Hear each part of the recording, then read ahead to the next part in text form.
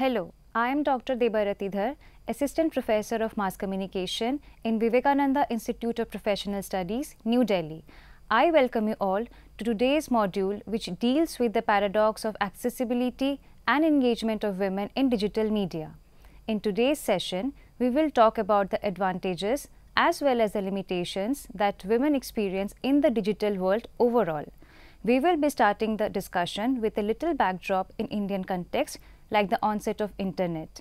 Further, we will discuss about gender diversity in a digital world, women in digital world, redefining notions, and engagement of women in digital world in details in this module. The title of today's module is Women in a Digital World. Digital media has been constantly changing the world in terms of learning, business, finance, governance, and the society at large. It has opened up new innovative avenues for exchange of ideas and knowledge. The revolutionary change that the digital media has brought in is significant in every sphere, including gender neutrality and equality. The advanced technological changes have undeniably provided the women with the platform to penetrate the digital media and be recognized for the accomplishments in the field of information communication and technology. Women have always been part of the technological field, including data entry, data processing, and software development. Today, in this digital age, each and every area of workplace benefits by the advancement of diverse new media tools. It has affected everyone, right from young adults to older adults, men or women. In the 21st century, women do not lag behind their male counterparts in any sector, and they are a significant part of democracy. Women in today's age do not completely stick to the concept of domestic makers, but rather explore the healthy scopes of becoming financially independent, and they know how to explore their rights. Interestingly, many researchers have been done on women empowerment and new media. It would not be completely wrong to make a broader assumption considering the present scenario where women are making their presence felt in every field that women now are no more treated as meek and submissive creature. However, the question still remains to be explored that whether they have achieved the fullest freedom or not. For the development of any country, the development has to start from the grassroots level where its women need to be empowered. Women empowerment is a broader term holding many definitions. In simple words, it is basically a process securing the basic right of equality of a woman, enabling her to make her own decisions. As this is the age of technology, human lives are unthinkable without it. It has made the communication process easier. Digital media and internet have touched every aspect of human life.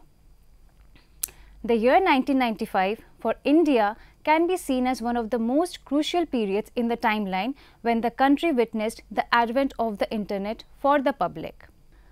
With the transformation in the platforms from static to highly dynamic, interactive and instantaneous, which can be traced through the evolution from Web 1.0 to Web 2.0 and so on, the society witnessed some of the major socio-economic and cultural transformations which were both trickle-down as well as explosive in different contexts.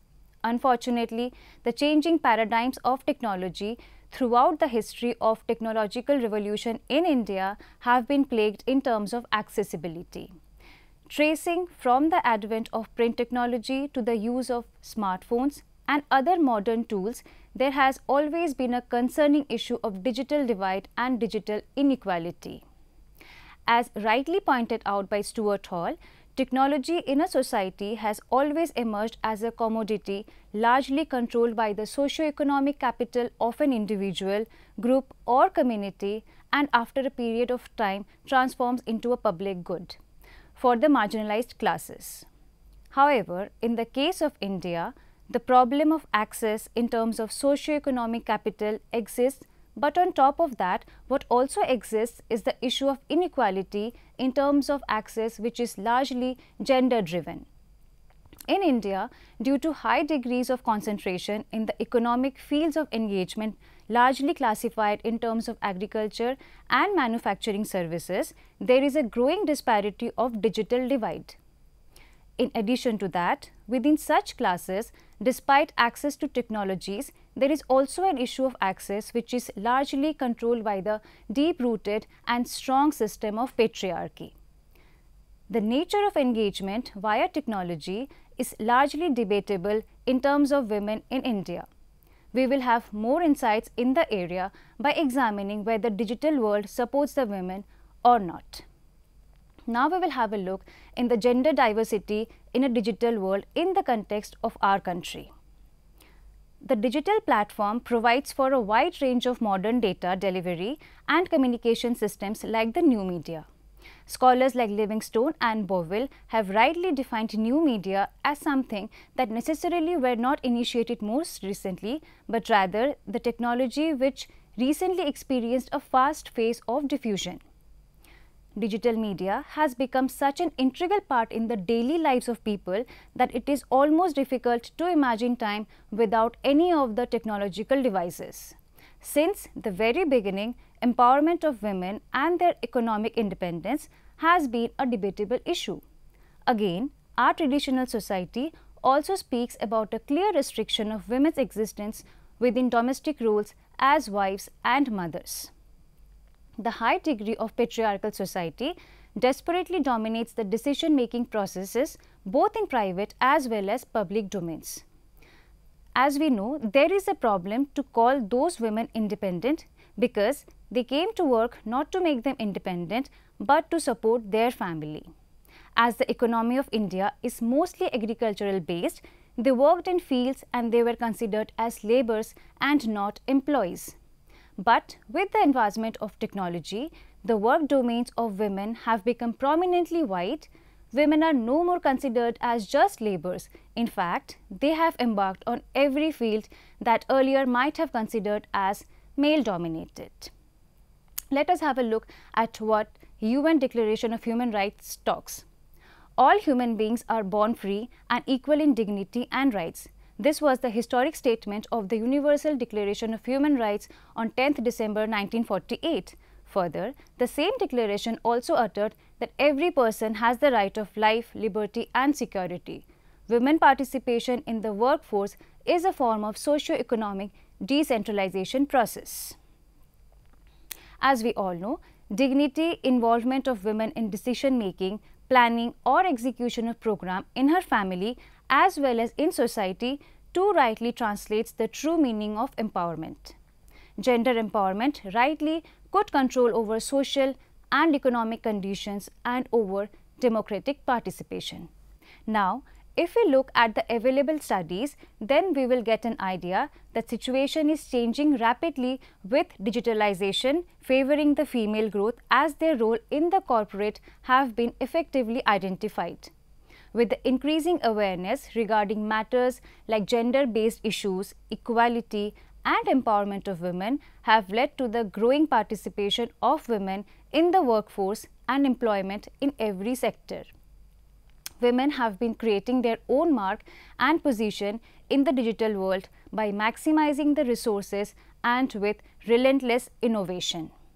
Considering these factors, we will be discussing the various advantages brought in by the role of women in any organization's growth in this advanced digital world. Women can bring better strategies through digital media as it gives the scope of maintaining transparency, which is definitely preferred by most of the clients.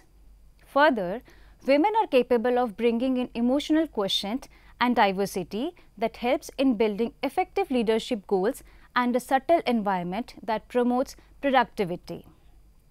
Besides all the advantages that women are capable of bringing in through digital media, they have to face several challenges as well in the digital world. For instance, there exists a very common perception about women that they are certainly less technology savvy. Such biasness, even if it is unconscious, do pose hurdles and difficulty for the women in adapting to the changes required in the digital world. Another interesting aspect to focus upon is the fact that there is not only a limitation to access to technology for women, there is also a limitation in access to content which can be classified as gender neutral or sensitive towards the notion of feminism in India. The primary concern here is that emerges in the case of digital media, as argued by scholars, is the fact that digital technologies are not entirely independent. They are seen as a form of extensions of the already existing dominant forms of media, which are plagued by the stereotyping and conservative notions and monitored by market mechanisms. This limits the scope for alternative viewpoints or counter-arguments which can prove beneficial in the long run for society's development. Women in digital world redefining notions. We will have a look at how digital media has redefined notions about women in the country. In India, women empowerment has consistently been a huge issue where male-centric culture still exists. The effects of digital media on the issue of women empowerment has been fundamentally depicted by scholars over the years, and the findings express that it might be comprehended that regardless of whether new media innovation has the scope to achieve positive and dynamic changes in the lives of women, because of financial, instructive, social, political and social hindrances, women experience issues in arriving at their maximum capacity. In this technological era, for anybody, absence of information of new media expectedly acquires a feeling of mediocrity, and considering women, they also need the operational learning of the new mechanical devices. Nonetheless, this statement cannot be generalized, because we can see that in urban areas, women are settling for diverse occupations like banking, software programming, BPOs, and each one of these areas require the basic knowledge of information technology. Information communication technology in fields of e-commerce and web-based business has an enormous task to carry out and can empower women by involving them and their efforts. Talking about women in urban areas who are mostly a part of the virtual world, they have the scope and freedom where she can add friends according to her choice, communicate, or can even unfriend them whenever required. Presently, this blocking issue in the virtual world poses another question, whether the women still have to deal with the fear that is actually present in the real social setup. Women need to imbibe certain attributes for attaining success and for sustaining in the digital world. For instance, along with emotional intelligence and communication skills, certain soft skills also play a great role, such as persuasion, creativity, adaptability and collaboration. In addition, it is also noted that digital media can improve the position of women by informing them or providing them with livelihood options.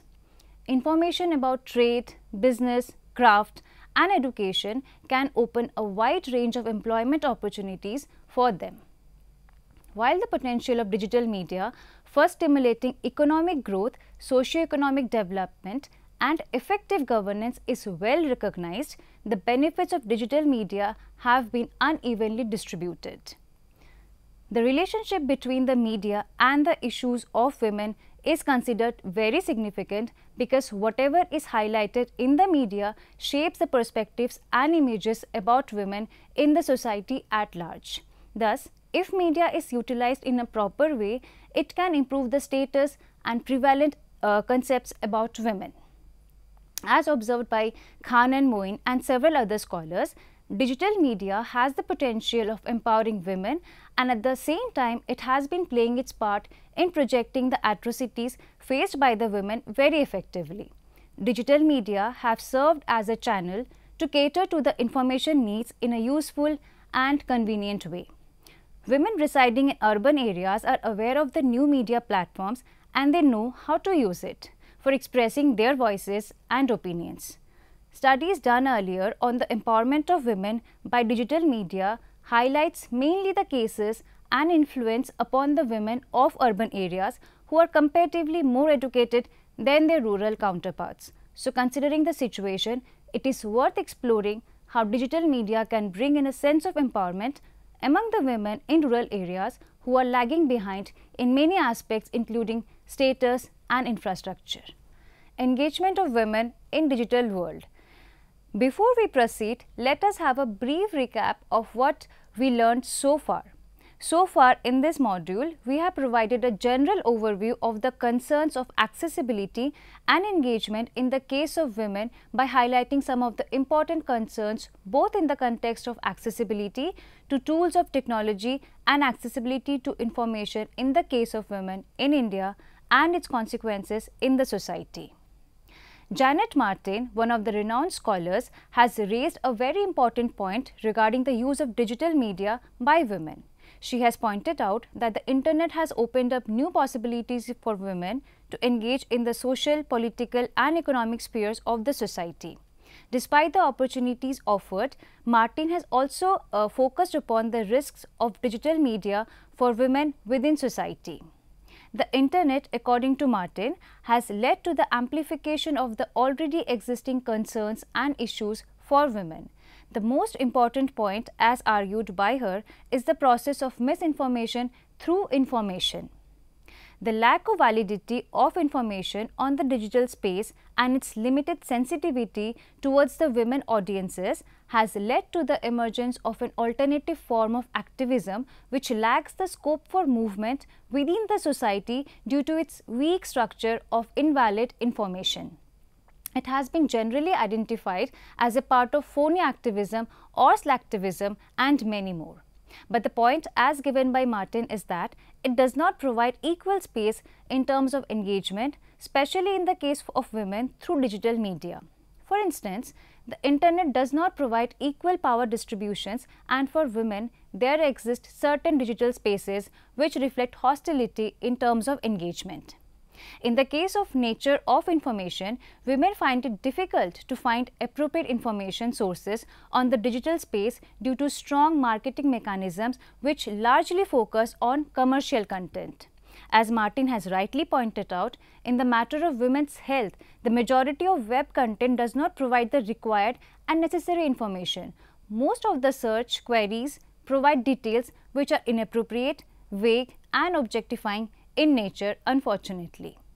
As a result of which, even the data which can be considered as genuine or apt gets undermined by the large pools of data which only provide a nuisance value.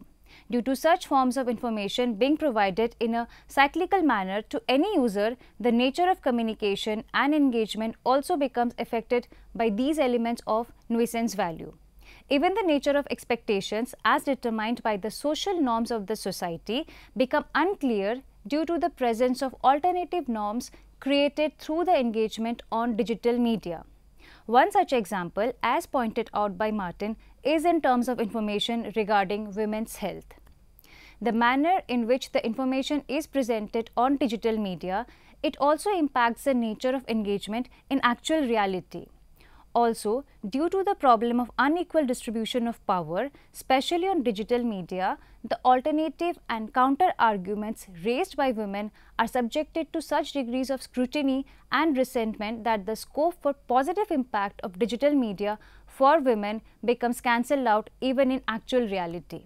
Because of the existence of such limitations in terms of information, there is also a steady decline in engagement of women in digital space. Despite a diversity in the tools of digital media such as smartphones and tablets, the level of engagement for women is still comparatively less than men because of the limitation of information available. Some of the positive aspects of such evolutions in technology have helped in reshaping the skills of engagement and reconfigured gendered relations. However, at the same time, the levels of masculinity as promoted through digital media becomes so domineering that it affects the ways women can contemplate on different socio-cultural and political matters with an independent viewpoint. One other important aspect to discuss about is the concern of self-esteem. Women in India, despite the existence of digital media as an alternate sphere for engagement, are subjected to discrimination and that their access and engagement to digital technologies remain limited. The issue of low self-esteem due to the hostility existing on digital space without any proper forms of gatekeeping becomes another challenge which deeply impacts engagement of women with digital media in India. In addition to that, the applications that are emerging in terms of making engagement more and more dynamic are not entirely designed to cater women's interests. They largely cater to the interests and desires of men, as a result of which it is observed that there is a process of disengagement in regard to women and digital media. Another concern that can be witnessed in the case of women in India and digital media is the continuous conflict of identities. As argued before, with the existence of hostility in digital spaces for women, in order to participate in different social matters of the internet, they have to rely on anonymity. It also leads to creation of alternative digital identities in order to avoid hostility. In this process, the generation of counter-arguments by women questioning the conservative and hegemonic principles of the society also creates a space of conflicting identities, as within the actual reality, their scope for expression becomes limited due to strong roots of patriarchy. But on the digital media, they may be able to express through their alternative identities. However, when there is a convergence of these identities in specific social scenarios, it leads to an issue of conflict when the individual is unable to identify as to who she is and how she is being perceived by the society. It further creates an issue of self-esteem, as there is always a fear of being identified as part of the subjugated group, which in the digital space reflects a completely opposite reflection of the individual. Access to technological innovation opens up a huge number of opportunities for women and is an extraordinary leveler in balancing out the playing field. Employment opportunities in the online world can be taken as an example. At the working environment, technological innovation enables women to control and develop their abilities the correct way at the correct pace and ensures them against oblivious inclinations that could restrain their professional development. Further, digital media additionally helps in developing emotionally supportive networks and plans focused on activities to support women in adapting new aptitudes, share working environment issues and more grounded working environment. Now we will have a concluding notes on the above module. One of the prime traits of digital media and women is that the accessibility of information of different aspects helps in developing a broader social consciousness towards diverse factors relevant for mobility and growth within the society. However, at the same time, the vast range of information also creates a problem of overload, where the degree of interpretation does not mature enough for relevant social action. Apart from that, the tools, despite the limitation in terms of access, when trickled down to the class comprising of women, it helps in concretizing the preferences and desires which ultimately help in shaping the counter sphere of women within society. Despite the creation of online sphere, there is still a limitation of engagement, as the degree of sensitivity within women varies due to variation in information within digital media. As a result, the online spaces appear fragmented to some degree. In addition to that, there has been a positive change of new emerging cultural identities which are adopting the best of both the traditional and the modern world. However, they require a greater introspection through the engagement of information, which for women can help in defining or aiding the process of defining their cultural identities. Further, there is also a dire need to promote the idea of digital media and neutrality in engagement amongst women within the Indian society, so as to promote equality as well as promote the idea of enhancement in productivity in the engagement of women to digital media. In the process, it is important to understand that information should not be classified on the basis of socio-economic hierarchy. Rather, it should be seen as a neutral opportunity which can favor and benefit every member of socio-economic hierarchy within society. With the rising level of literacy in India, it is important to understand that in terms of engagement, women are playing a very active role which is complementing the overall development process of the society. Thus, not only the engagement of men in different spheres of the society initiate a rapid increase in the development process, rather it would widen the digital divide and inequality. In the case of India, history has been a great reminder as well as teacher in terms of sensitizing the importance of women in the development process, and digital media and its engagement should not be considered any different.